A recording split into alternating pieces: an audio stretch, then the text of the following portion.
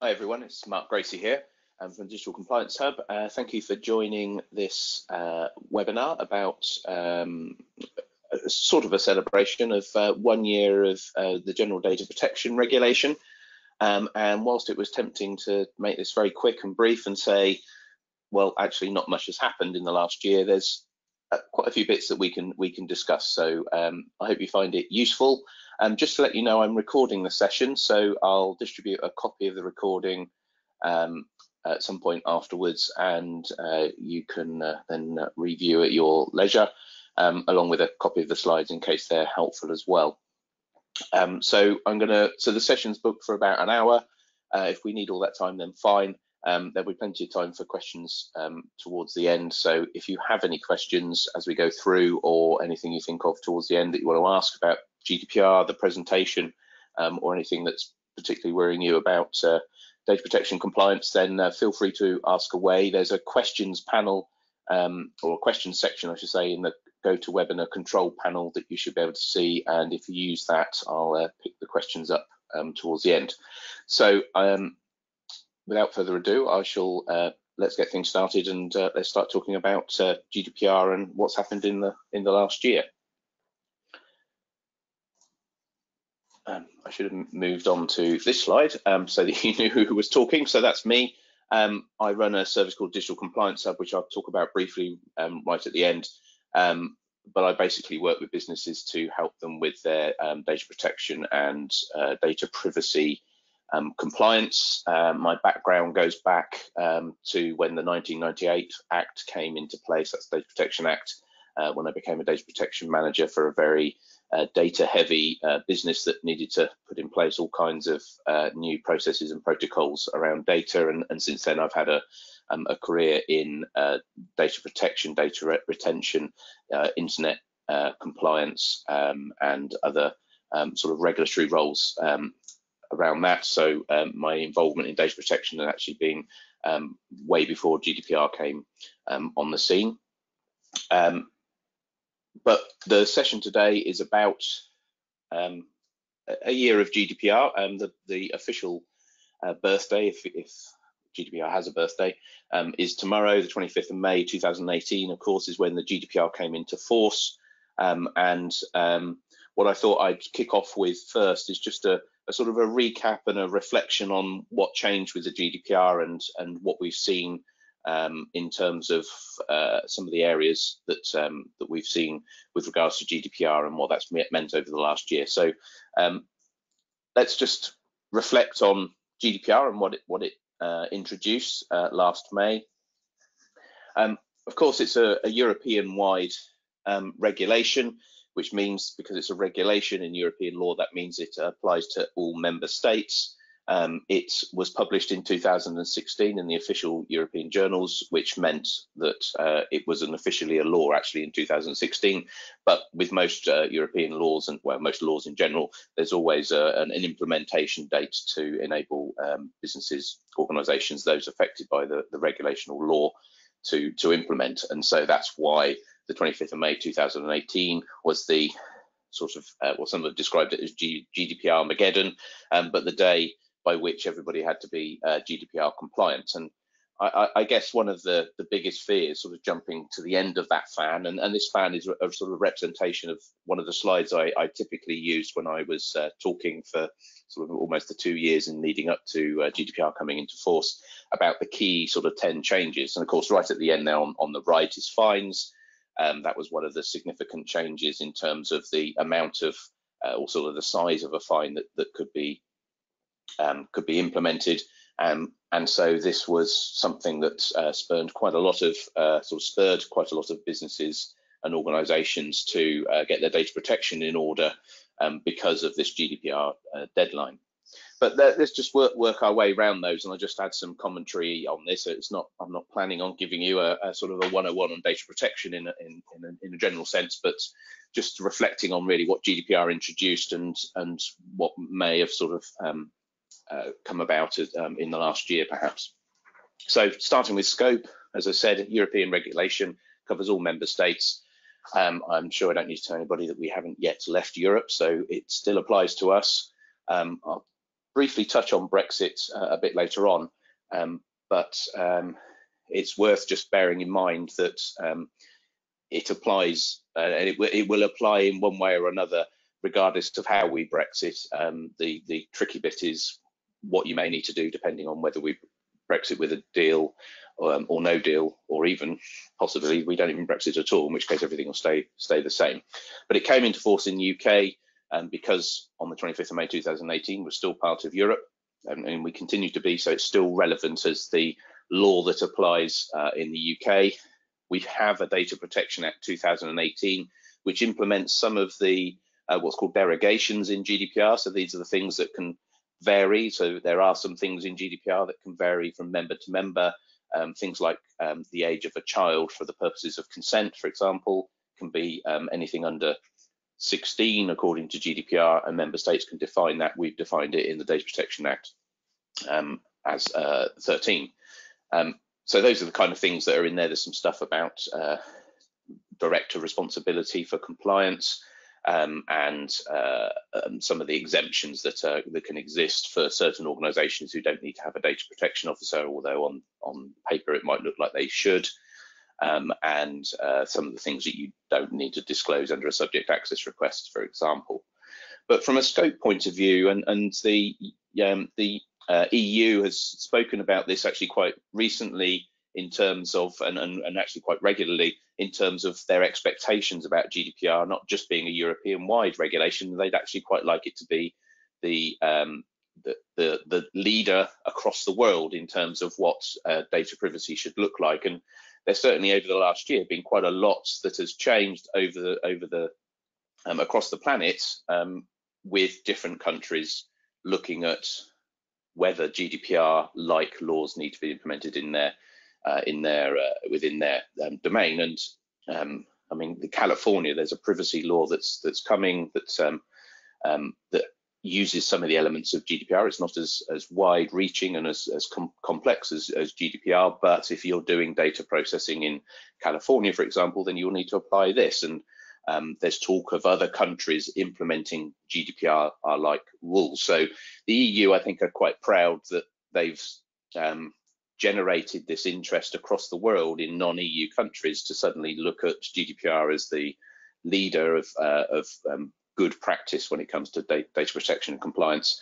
And so we may see more and more nations outside of EU rolling out EU-like GDPR law, and I think from a personal citizen's point of view, that's got to be a good thing. And of course, GDPR has a reach outside of Europe, in that if you are outside Europe and you're processing European citizens' data and offering products and services to them, then you need to apply data protection. So certainly there was a big movement and panic in the US, for example, for all these services that we may use, where they needed to be make sure they were GDPR compliant as well, even though they're not directly governed by the General Data Protection Regulation.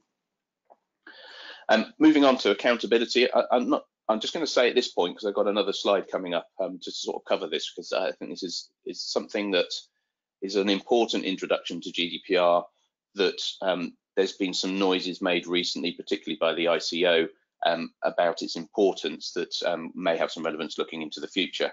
But accountability, for all intents and purposes, is basically it's not good enough that you're compliant, you have to prove that you are as well. But as I say, I'll talk a bit more about that in a second.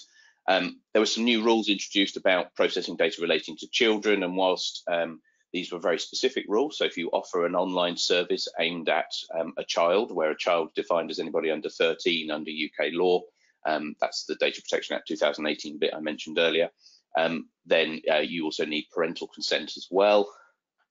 The ICO introduced sort of a bit more of expansion on that, and an expectation that you should be extra careful with children's data for various reasons as well. But the GDPR itself was very specifically aimed at if you're offering online services. Of course, the big one there in green, consent, it was the thing that led to us all to suffer from what I was calling consent fatigue. I think we all got bombarded by people asking us for consent to remain on email lists, to do processing that we didn't even know they were doing, or possibly even getting requests to subscribe to email lists that you didn't even realize you were on. This was because there was a lot of noise made about consent and the changes with regards to what consent or GDPR compliant consent needed to look like. And the big key thing there was, of course, that you can no longer use pre-tick boxes. You've got to be open and transparent about what it is you're asking for somebody to give consent for, and they have to take a positive action. And because of the accountability principle, demonstrate that they gave you consent as well. I think it's become clear, and certainly working with various different clients and talking to different people, that there was lots of different advice about this, that some people did things that they probably didn't need to do in terms of seeking consent. There was a lot of misunderstanding about what that consent covered and under what circumstances. And in the bigger picture of data protection, you've got to consider your lawful basis for processing and understand what is the most appropriate lawful basis for processing. And just because consent is at the top of the list doesn't mean it's the one that's most relevant to the circumstance that you're processing. So if you were ever advised that you needed to get consent before you can do anything with any data, I would say that was probably bad advice. It will depend on the circumstances. If you're processing data for the purposes of delivering a service to somebody, that's your lawful basis for processing. You didn't need consent as well. And also, I think a lot of people got stung in the marketing context of use of consent because of sort of a lack of initial guidance and understanding that actually the privacy electronic communication regulations from 2003 sit alongside GDPR and weren't replaced by it. And if the PECA or the PECR rules say you don't need consent, then you don't need consent. So there's quite a lot of people out there seeking consent when they probably didn't need to. And I think a lot of action that was taken in the lead up to May last year was all around this consent thing. And as I say, the consent fatigue we all suffered helped us perhaps as individuals to get off a lot of mailing lists and not get lots of unsolicited emails that we didn't know we were going to be getting anyway. But I think it damaged quite a lot of people's marketing databases at the same time. The GDPR introduced some new individuals' rights. So these are the rights of the data subjects, the individuals whose data is being processed. They've always had rights and they've varied, but it introduced the right to erasure, the right to be forgotten. So that's the right that says under some circumstances, somebody can say, I don't want you to process my data anymore, you must delete it. Not seen much in terms of activity around this. There's been some people exercising this right and people sort of testing the waters to see what can and can't be deleted. And I think whilst a lot of fuss was made about it being a new right, that we've all got this right to have our data deleted now, in practice, most of the time people have got data because they've got a legitimate reason to have it, and that's a reason enough not to delete it. And I always used to joke that the right to erasure is not a right to get you to delete my billing information so that you can't bill me. You need that billing information to be able to bill you for as long as you're a customer, and therefore the right to erasure doesn't apply. And I think that's one of the things that, if anything, lots of businesses were not so sure about, that actually it's not an absolute right. And there's also the new right to portability, which is basically a machine readable export of the data to enable you to move your data from one provider to another, or another service to another.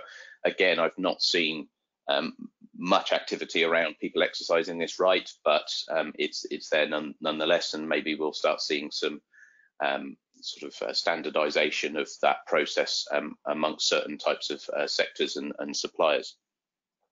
It also, of course, changed some of the other rules. So things like data subject access requests, it's always been an individual right, the right to have a copy of your data and what it's being used for, and how long it's going to be kept, and so on, and various other bits of information. That was changed from a you could charge a fee to you can't charge a fee, so you can't charge a fee anymore. And you used to have 40 days to do it under UK law, but now you're down to just a month. Somebody asked me recently, actually, what has this done? Has this changed the landscape in terms of activities internally within businesses because they're being bombarded by subject access requests? I'd say probably initially they might have been, because there was so much public awareness of GDPR. So it wasn't just about businesses getting themselves compliant, it was individuals as well. understanding that they have these rights, and that there's certain things that they can expect from people who are processing their data. And then things like the Facebook and Cambridge Analytica scandal also helped raise awareness of the fact that there are organizations out there that might be processing data in a way that you didn't quite understand, and there's individual rights associated with that. So generally, I think there was maybe an initial rush of some people exercising their right to subject access, but I think that's probably calmed down quite a bit now. And you might have a different opinion on that. And if you're in an organisation that has seen an increase in subject access and continue to see them, I'd be interested to sort of hear about that. But I think we've sort of gone back to the status quo we had before, which is it's a right that you can be exercised if you want to, but people who were planning on exercising it, learning that they could do it for free, and they had to get it, they only had to, can expect it within a month, probably didn't come to much of the fruition as everybody expected it might. The GDPR also introduced, and this is the processors section, introduced the basically the relationship between controllers and processors. It changed the rules, so it allows the processors to take responsibility for their processing as much as the controller. But probably for most organizations, the key thing here was GDPR basically said, if you're a data controller, so it's your data that you're going to be processing, but you're using a third-party data processor to do the processing for you, you need to A, make sure that they're compliant, and B, make sure that you have a contract in place with the GDPR in Article 28, specifically setting out what those contractual obligations are. And those contractual obligations are very specific, and for most organizations have meant the signing or the agreeing or being part of terms and services or updating what's referred to as a data processing agreement. So a set contractual binding between the controller and the processor, setting out the rules that Article 28 of the GDPR require, but in some cases some extra stuff around how data is going to be processed, and that covers everything from the processor only processing data on the instruction of the controller, not using sub-processors unless they've been authorized by the controller, right down to the processor supposedly submitting to being audited by the data controller to prove that they really are as GDPR compliant as they claim to be. And I think that is an ongoing process for most organizations. I certainly work with organizations who are regularly looking at different third parties that might do their processes, and because of the wide definition of processing and the advent of more and more software as a service or cloud-based services, there are many more circumstances now where data controllers or businesses are having to look at who's processing their data, and whether they have a data processing agreement in place, just to make sure that that contractual obligation is dealt with. The GDPR introduced the concept of data protection by design and default. It wasn't really new to the UK because it'd been best practice for quite some time under the guise of privacy by design, and it also introduced the tool called a data protection impact assessment, which is essentially a risk management exercise or a risk control exercise. So you look at what you're doing with data, identify the risks, and then consider how you can mitigate those risks. The GDPR has very specific requirements when you should carry out one of these data protection impact assessments, which is typically when there is high risk processing. So, for example, if you're processing large quantities of special category data, so that's particularly sensitive data, health records, religious beliefs, and so on.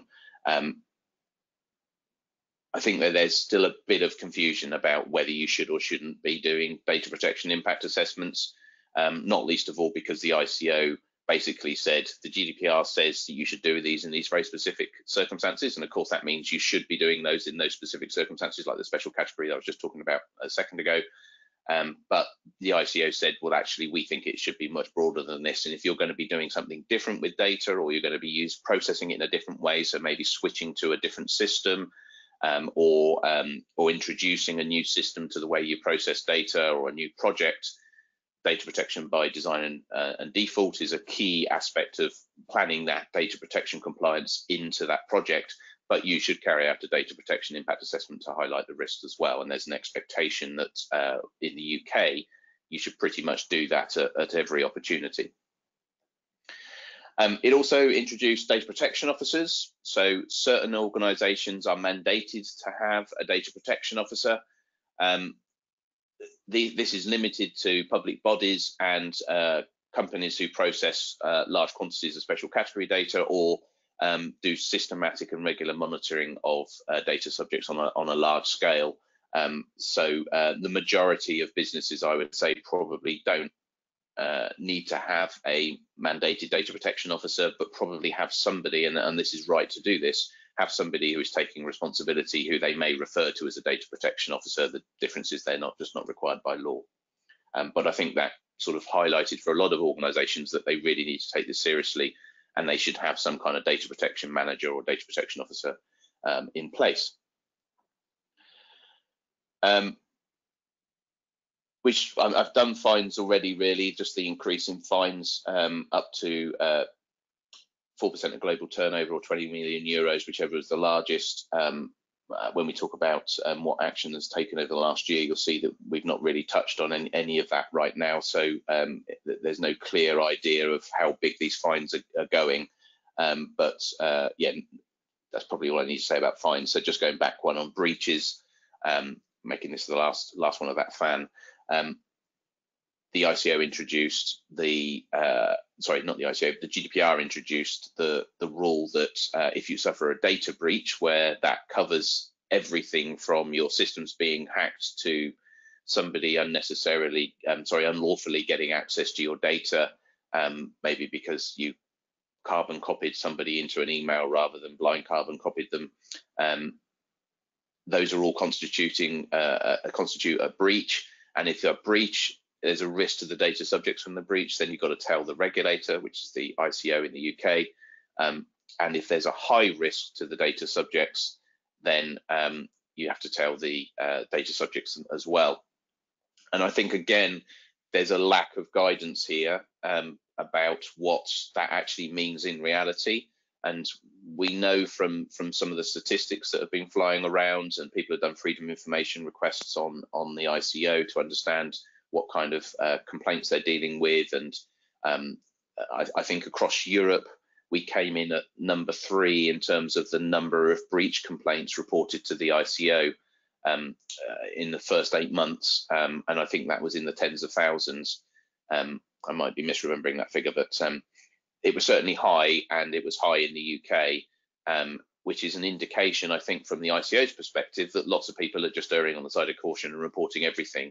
And I know from a webinar that the ICO ran sort of September, October time last year, that they had seen a steep, probably 5-fold increase in the number of breach reports coming into them since GDPR came in, and the majority of them were probably not reportable. So I think businesses are still uncertain about how to interpret what is considered risk, and I think a lot of that is about understanding what harm could come of the breach for the data subjects to then determine whether it's something that's reportable. And it's important to remember that actually that harm is, not just about identity theft. It's about could be physical or mental harm or damage to a person's reputation.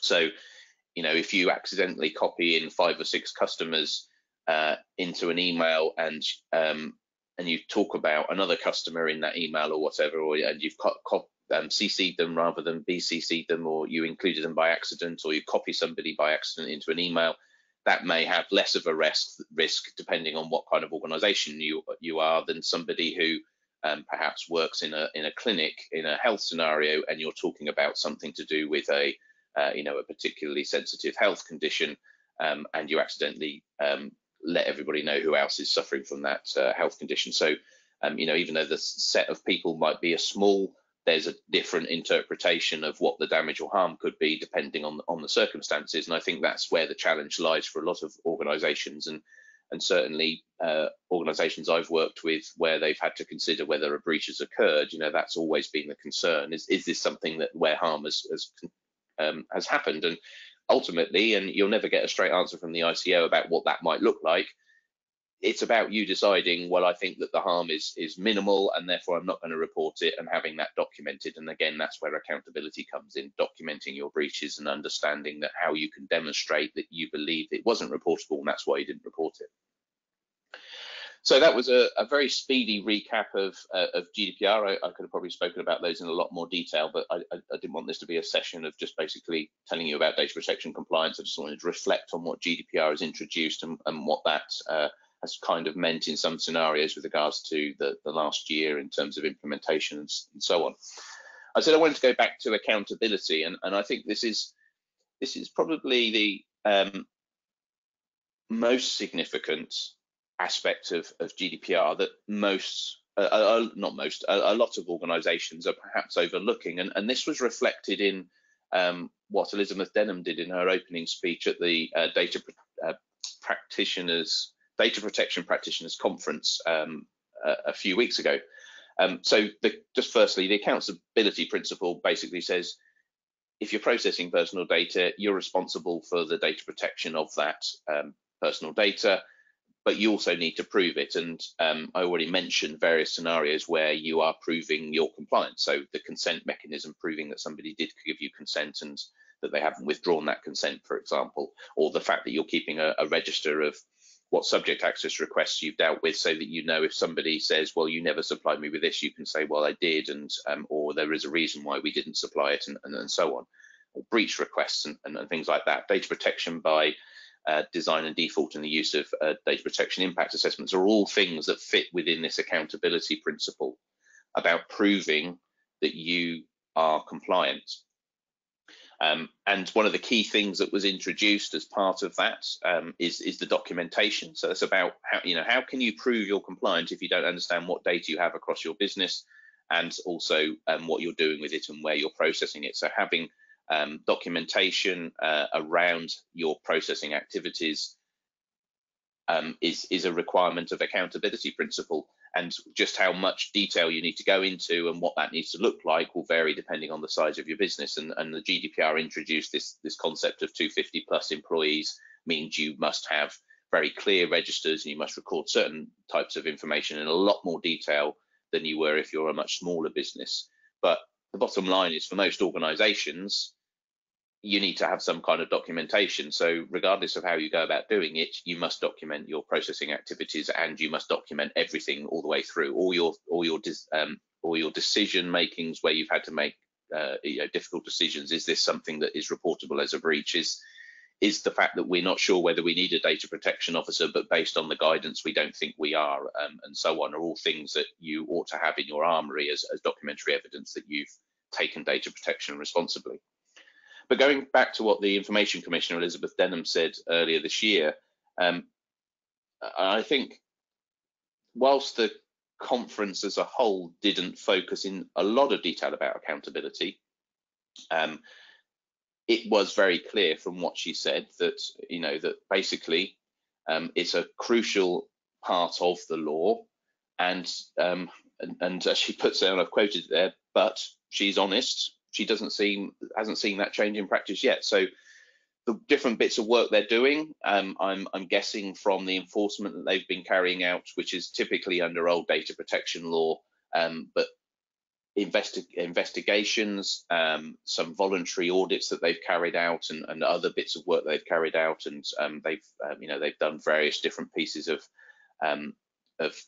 research, and they've worked with other organisations. There was a report out a while ago that again highlighted that certain businesses and organisations typically were compliant, but they weren't able to demonstrate that they still were compliant, or didn't have practices in place to demonstrate that they were still going to be compliant, and how they were going to check that that compliance was in place. And this all comes down to the accountability. So I think that the accountability principle has probably been underplayed by sort of being usurped by things that are more headline grabbing, like the changes to consent, and that means you're going to lose all your marketing data and the like, and the fact that you need, whether you need a data protection officer or not, or the fact that you now need to report breaches, and of course the fines, which at one point were being used as a you know, a very big carrot to sort of encourage you to pay attention to this, because the fines could be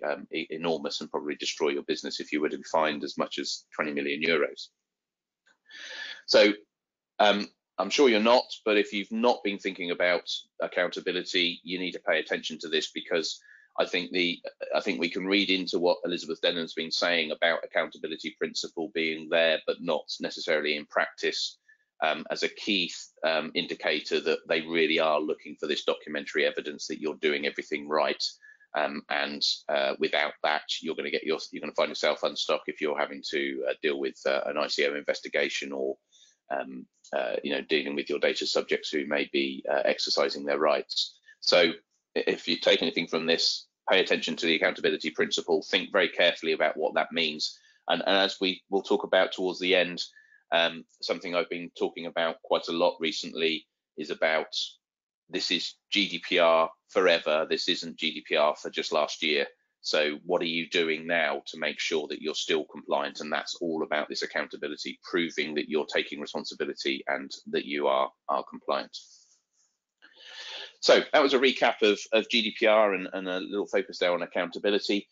So what have we seen in the last year in terms of GDPR? And as I said at the beginning, I was tempted to just put a slide up saying actually not much, because in reality there hasn't been that much activity, and you know, the policies that you may have put in place last year probably haven't changed very much in that last year, mainly because there hasn't been very much enforcement. But let's look at some of the key things that may have changed, and I've just got a sort of a hit list of things to consider.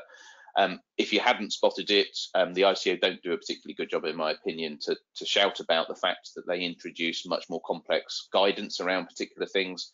I mentioned about the children aspect of GDPR and what that consent for a child looks like for online services.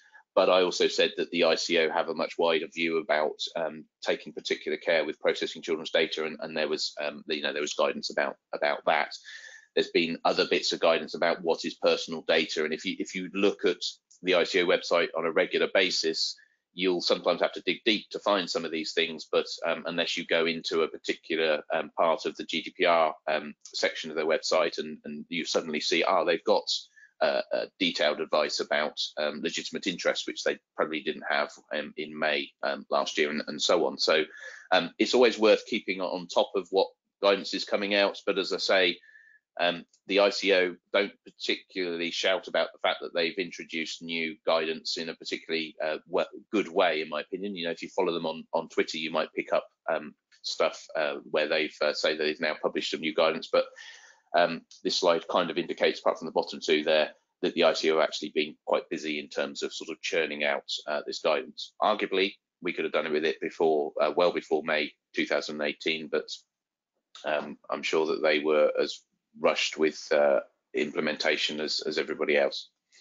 And then we've got the European Data Protection Board. So if you're familiar with how it works in Europe with regards to data protection regulations, we used to have the Article 29 Working Party, which was a requirement of the Data Protection Directive to have a European-wide organisation made up of all of the equivalents of the ICOs across Europe, coming up with guidance and deliberations around certain aspects of data protection. The Article 29 Working Party has now been disbanded and been replaced by what's called the European Data Protection Board, which is the new thing that the GDPR introduced. And so, so they're always the sort of top level European Union sort of source for guidance and deliberations and outcomes of what happens with data protection, and they've also got a role to play in making sure across Europe everybody is being as consistent as they possibly can with enforcement and the like. So it's always worth looking out for the EDBP stuff as well, and they've produced a number of bits of guidance, and they're usually linked through the ICO's website. So if you go to the ICO's website and look at, for example, do you need a data protection officer, it will link through to some of the papers that the EDBP have published, or possibly even Article 29 Working Party before they were disbanded, about how to interpret what the GDPR says about whether you need a DPO or not.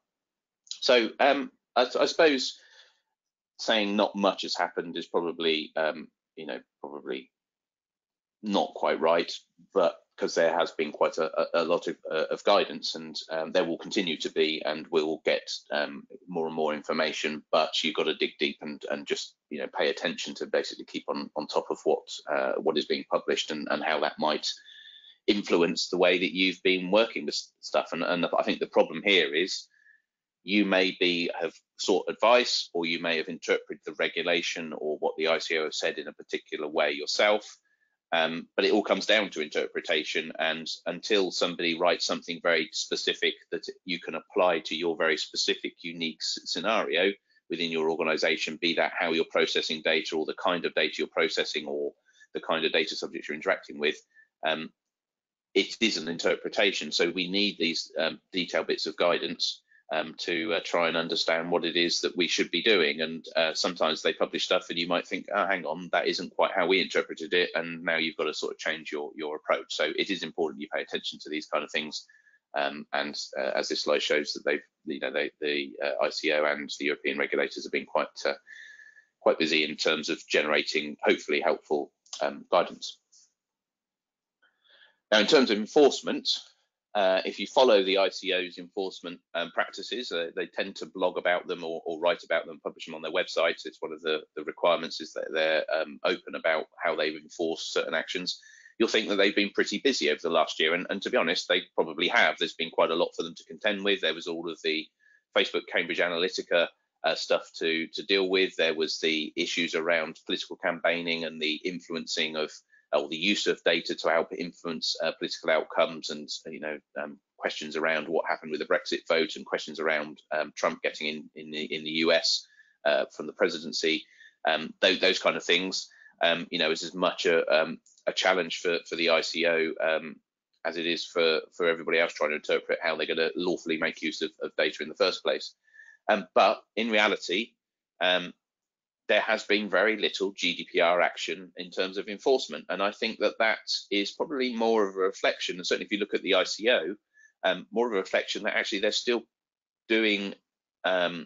investigating and processing complaints about issues that arose before the 25th of May 2018. So if you look at a lot of the enforcement, in fact, pretty much all of the enforcement that they published over the last year, it has all been under either the privacy regulations, because it's relating to businesses who are sending unsolicited SMS or email or doing illegal phone calling, or it's under old data protection. So the $500,000 fine they fined Facebook around the Cambridge Analytica scandal was under old data protection, where $500,000 is the upper limit. That doesn't mean that nothing has been happening under GDPR enforcement, and this slide is an indication or a summary of what has actually happened. And whilst, I usually say the UK have not done anything, it would be really helpful if the ICO could start looking at GDPR cases, because that will give us a bit more information about how they're interpreting the laws. And they did actually do something relating to GDPR back in October, and it was to do with the political advertising research that they were working with and advising on. It wasn't a published enforcement action, but buried in all of the data was an enforcement action against AIQ that basically said that they had lots of data that they shouldn't have anymore, and they were told to get rid of it. That was under GDPR. That's the only thing that the ICO have enforced under GDPR to date. And as you can see, there hasn't been much across Europe in general. Some of them have been high-level, sort of high awareness cases. So the Google case in France, for example, in January, where they got fined, I think it was 50 million euros for what they believe to be, so CNIL is the French equivalent of the ICO. They basically took action against Google for not having appropriate transparency and consent mechanisms within all of their usage and terms of usage of their service. So the accusation is that they've buried consent, and they're doing stuff with data that people don't necessarily understand or are not explained to them well enough for them to know whether they should or consent, and things like that. And I think that even this week there's been lots of notices around the ad tech industry, and lots of coverage around the ad tech industry, and continual pushing from some privacy advocates that they're not doing enough to inform people about how data is being used to determine what advertising they see across multiple platforms. So this is sort of thing, Facebook advertising, and you look on something on Amazon, and then when you look at a web page, the same thing's being advertised down the right hand side of the web page, as though they knew that you had already looked at those things on Amazon. Well, they do know that you've looked at those things on Amazon, but there's some questions around how lawful is it that your data is being used in that way, without you necessarily understanding. And also there's this other issue around, you sign away a lot of your rights to the use of your data because you want to use the service, and is that right? So I think we're going to see a lot more around that, be that Google, some of the social media channels, or otherwise. Of course, Google are saying they're going to fight it because they interpret the law in one particular way, which they don't believe the French regulator has interpreted correctly. Yeah, watch the space on that. Other ones probably worth just bearing in mind is probably, I think, to be honest, there's probably only one other one worth mentioning, and that's the Poland case, which happened last month, March, a few months ago, which was to do with a company who had tens of thousands, if not hundreds of thousands, of data records from individuals that they gleaned from various different places. I think they'd scraped some of it off of the internet, but they'd not told the individuals that they had their data and what they were going to do with it. And the right to be informed says that you have to be clear about why you've got somebody's data. And if you've got that data from not directly from the data subject, then you've got to explain where it came from and what you're going to be doing with it within a month. And the company in question did some of that activity for people that they were able to reach because they had email addresses, and quite a lot of people opted out of the continued processing. But there were tens, if not hundreds of thousands of other individual data subjects who hadn't been given that choice. And there was not, in the Polish regulators' view, enough evidence that they had done enough to basically try and communicate that they had their data and what they were going to do with it. And I think balancing that against the fact that a lot of people who were told opted out of the processing is probably an indication that there were a lot of people having their data processed that they weren't. And I think it's been met with a bit of controversy because businesses are saying, but what is reasonable for us to try and contact these people to tell them we've got their data and what's not. And I think the fine was a couple of £100,000 or equivalent in Polish currency. So again, something to keep an eye on. So as you see, enforcement wise, we've not seen anything, but if you sort of balance that against the kind of complaints that have been coming in, and this was taken from a GDPR Today report, where they, I think they did freedom of information request across various regulators, and they're all at different slightly time periods. So I'm not sure this is necessarily a particularly accurate reflection of numbers against time. But as you can see, the ICO have had a significant number of complaints since GDPR came in. So I think looking at that graph and looking to see the numbers that the ICO have received, and the ICO kind of talked about this at their conference a month or so ago, that they had seen a marked increase in complaints thanks to GDPR coming in. And the fact that we haven't had this mad rush of enforcement actions under GDPR because they're still enforcing under old data protection, I think it's only a matter of time that we're going to see some big cases coming forward. And I think the key thing to take away from that is you really must pay attention to these enforcement actions, because I don't know whether you've ever looked in an enforcement action or an enforcement notice, which is basically you need to do something, otherwise we'll fine you, as opposed to you've done something you shouldn't have been doing and we're fining you. If you need to look at both of those, because buried in all of these is insight into the ICO's thinking, and very often it can be very informative in terms of how to interpret various aspects. So everybody might think that it is okay to do something, and then all of a sudden the ICO is saying we've investigated this company for this particular action because of the complaints, and it turns out that they were doing this, in our view this is unlawful. So very often there's stuff buried in that, and it's worth paying attention to those.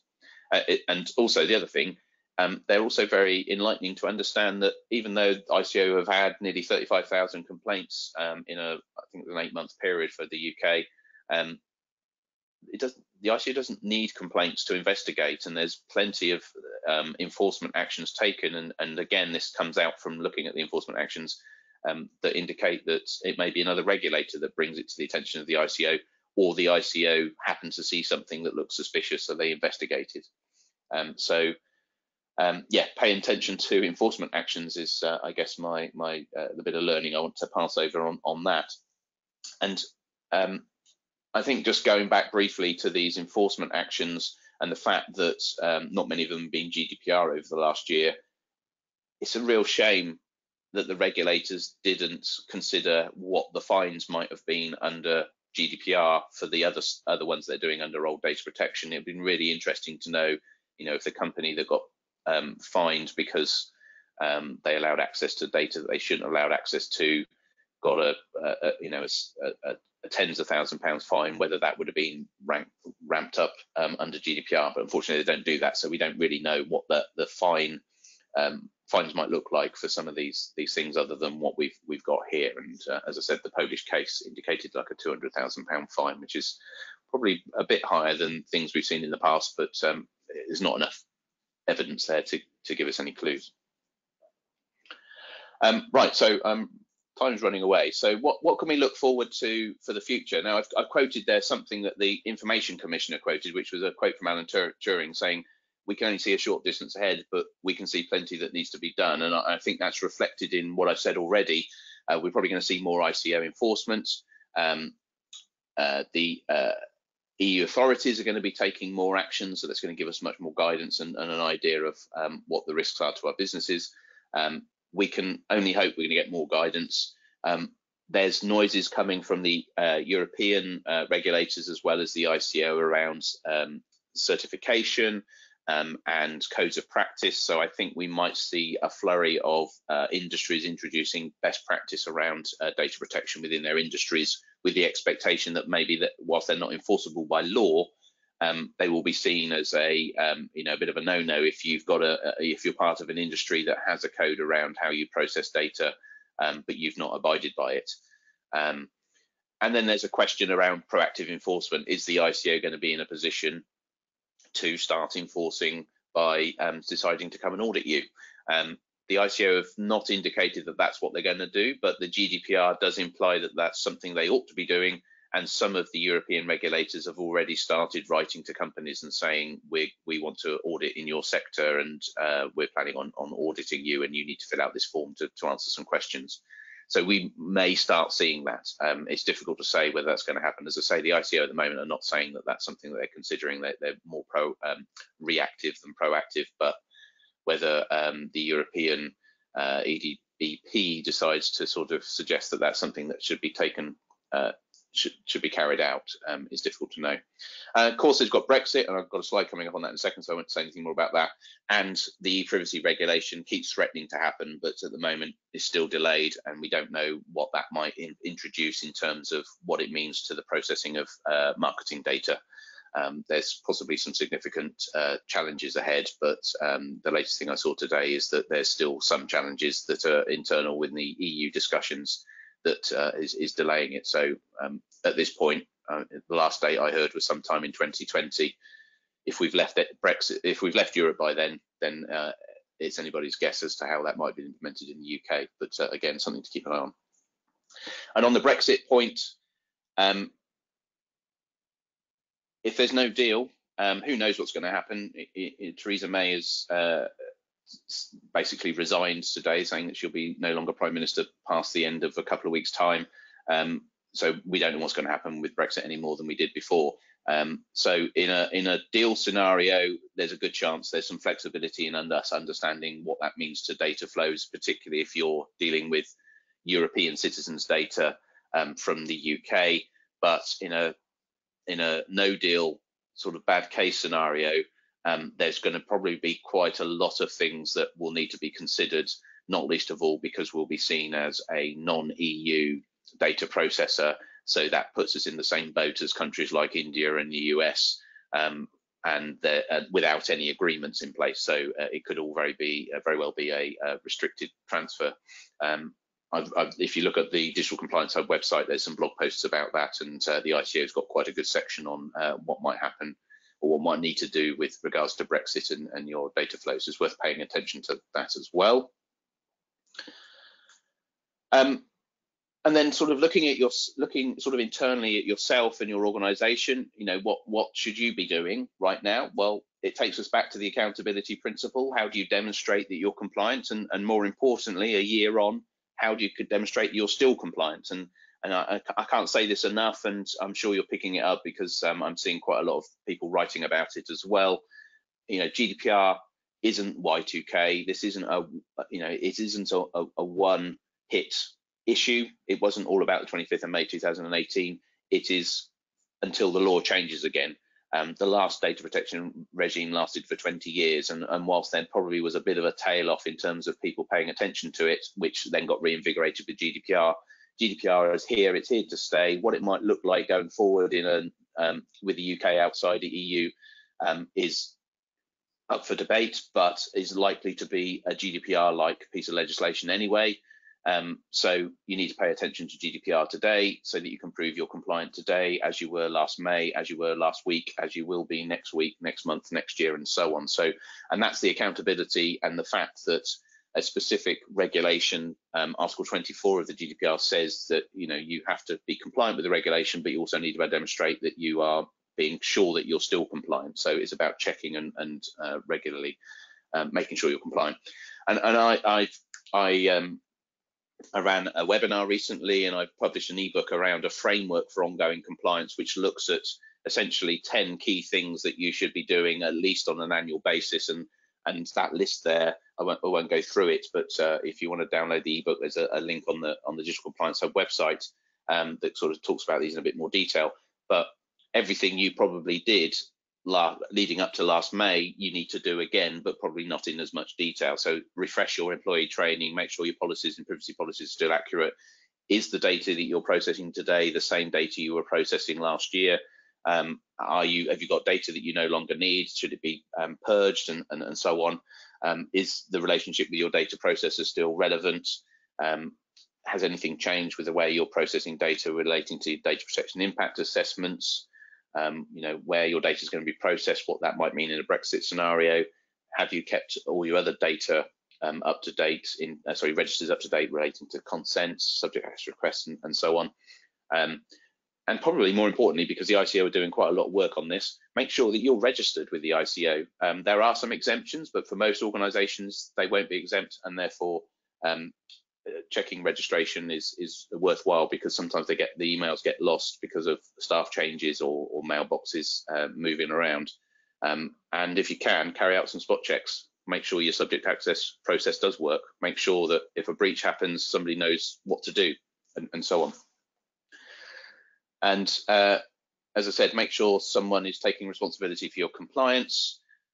Make sure you're raising as regular as you possibly can internal briefings to keep that awareness of data protection importance flowing within your organisation, and keep your senior team up to date, because they're the ones that really ought to be paying attention to this and instructing you to get on and do it. Sometimes they perhaps don't quite realise that. And I certainly, talking to various data protection officers, I know that sort of senior management buy-in is always a challenge when it comes to compliance, because it's not a money maker, or not seen to be a money making function.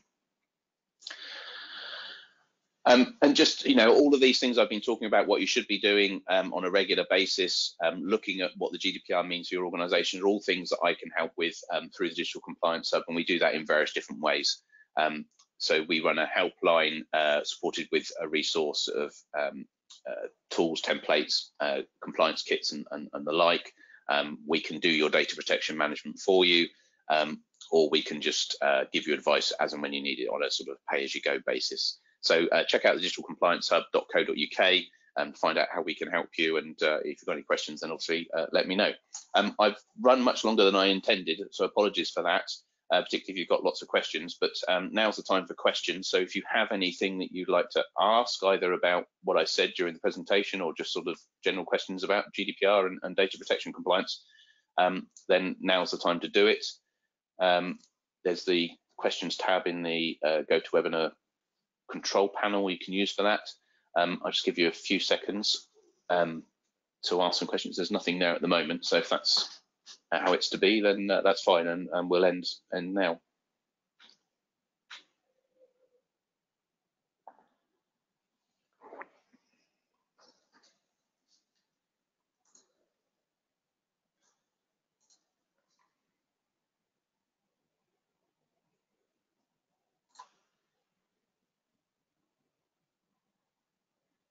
Okay, well, nothing's coming through. I don't know whether. I hope they found this session useful.